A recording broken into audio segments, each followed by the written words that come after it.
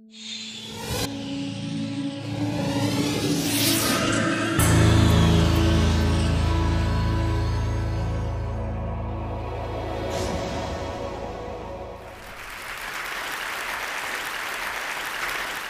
a savant, or more precisely, a high-functioning autistic savant. It's a rare condition, and rarer still when accompanied, as in my case, by self-awareness and a mastery of language. Very often when I meet someone and they learn this about me, there's a certain kind of awkwardness. I can see it in their eyes. They want to ask me something.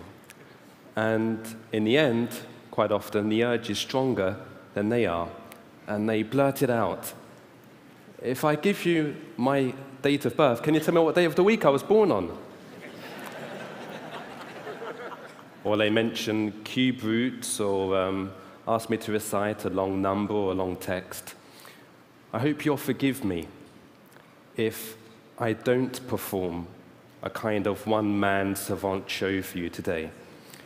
I'm going to talk instead about something far more interesting than dates of birth or cube roots, a little deeper and a lot closer to my mind and work.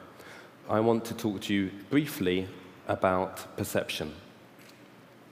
When he was writing the plays and the short stories that would make his name, Anton Chekhov kept a notebook in which he noted down his observations of the world around him, little details that other people seem to miss. Every time I read Chekhov and his unique vision of human life, I'm reminded of why I, too, became a writer. In my books, I explore the nature of perception and how different kinds of perceiving create different kinds of knowing and understanding. Here are 3 questions drawn from my work. Rather than try to figure them out, I'm going to ask you to consider for a moment the intuitions and the gut instincts that are going through your head and your heart as you look at them. For example, the calculation. Can you feel where on a number line the solution is likely to fall? Or look at the foreign word and the sounds. Can you get a sense of the range of meanings that it's pointing you towards?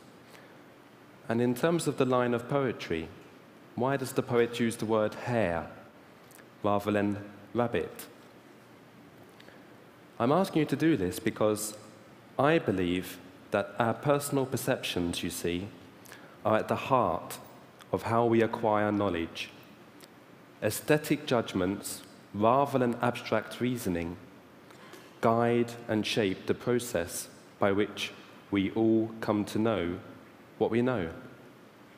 I'm an extreme example of this. My worlds of words and numbers blare with color, emotion, and personality. As Juan said, it's a condition that scientists call synesthesia, an unusual crosstalk between the senses.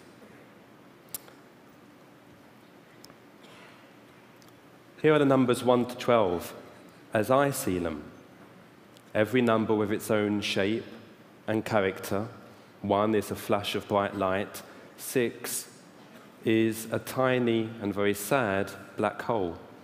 The sketches are in black and white here, but in my mind, they have colors. 3 is green, 4 is blue, 5 is yellow. I paint as well, and here is one of my paintings.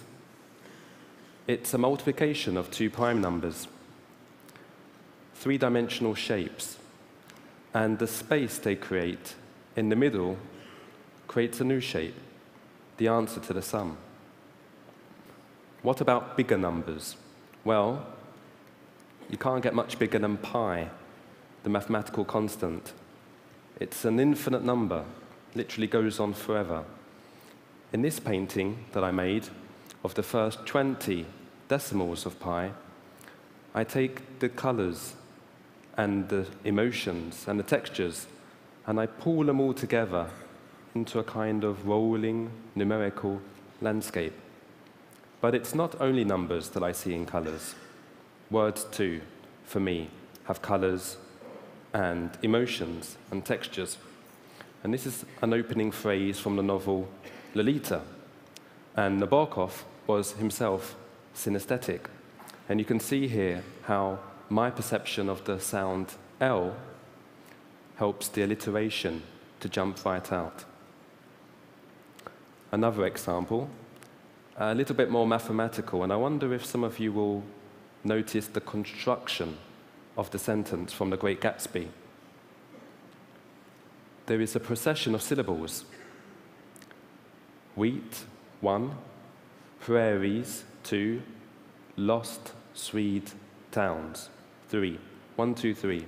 And this effect is very pleasant on the mind, and it helps the sentence to feel right.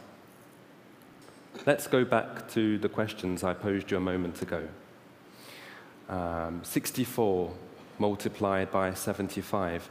If some of you play chess, you'll know that 64 is a square number. And that's why chessboards 8 by 8 have 64 squares. So that gives us a form that we can picture, that we can perceive. What about 75? Well, if we think of 100 as being like a square, 75 would look like this. So what we need to do now is put those two pictures together in our mind. Something like this.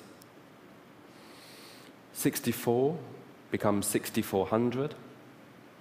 And in the right-hand corner, you don't have to calculate anything. 4 across, 4 up and down, it's 16. So what the sum is actually asking you to do is 16, 16, 16. That's a lot easier than the way that a school taught you to do maths, I'm sure.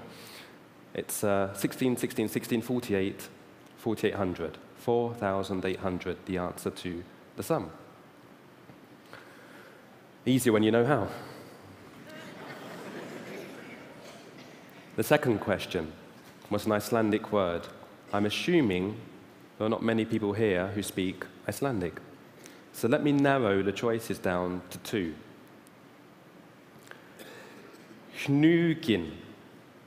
Is it a happy word or a sad word?